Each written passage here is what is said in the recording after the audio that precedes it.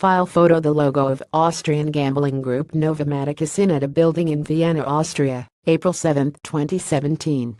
Reuter Schainsvetter Frankfurt Vienna. Reuters. Gambling technology group Novomatic said it has put plans for an initial public offering on hold due to uncertainty over new regulation in one of its most important markets, Germany.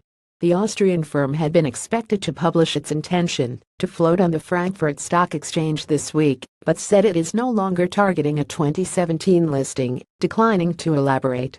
The IPO was seen valuing the company, which makes slot machines, and is also the largest operator of gambling halls and casinos in Germany, Italy, and Britain, at more than €5 billion, which would make it one of the largest listings of an Austrian company in years. New rules in Germany mean gambling halls need to be 100,500 meters apart from each other, and each can only hold one license to host up to 12 gambling machines. Novomatic has a market share of 53% in the country. The implementation of the new German regulation is filtering through more slowly than expected, and it is difficult for investors to fully assess the effect on Novomatic's business, said a person close to the matter. The company took a more bearish view on its expected earnings and would have had to present a new set of figures to the analysts, who have worked out how to value the company, another person said. It was effectively a profit warning, that person said. Added to this, the acquisition of Australian peer Ainsworth AG.AX, which is expected to contribute €50 million, £43.85 million in annual core earnings, has not yet been completed, the first source added. Novomatic, owned by the family of its billionaire founder Johann Graf, has been on a shopping spree in recent years.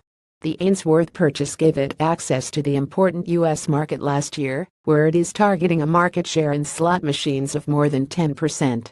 Novomatic generates around 40% of its sales from gambling equipment, the rest stemming from operating gambling halls. Online activities only account for a small percentage of sales, as internet gambling is illegal in many countries, and Novomatic does not circumvent such rules by launching websites in Russia or China.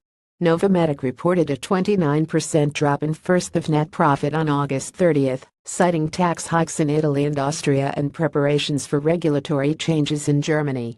Peers such as Aristocrat All.ax, IGT.n and Scientific Games SGMS.o specializing in gambling equipment trade at 714 times their expected core earnings.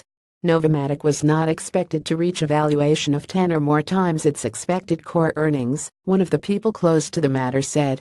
Last year, Novomatic posted earnings before interest, tax, depreciation and amortization of €589 million.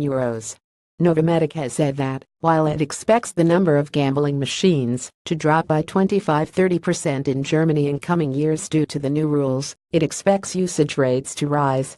Additional reporting by Dasha Ofanasiva, editing by Georgina Prodhin and Louise Hevens. Mark Heinrich or Standards Thomson. Reuters. Trust Principles.